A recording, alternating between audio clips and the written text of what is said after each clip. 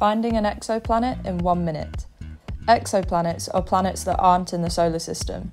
They're hard to find because their host stars are often much brighter than them, and they're often too small to distinguish from nearby stars. Most telescopes don't have a high enough resolving power to be able to see them.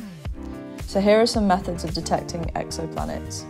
The radial velocity method involves measuring how red or blue shifted a star's light is as an exoplanet orbits it. The planet causes a wobble in the star's orbit, since the planet and the star orbit around their shared centre of mass. This wobble causes the star's light to be red or blue shifted.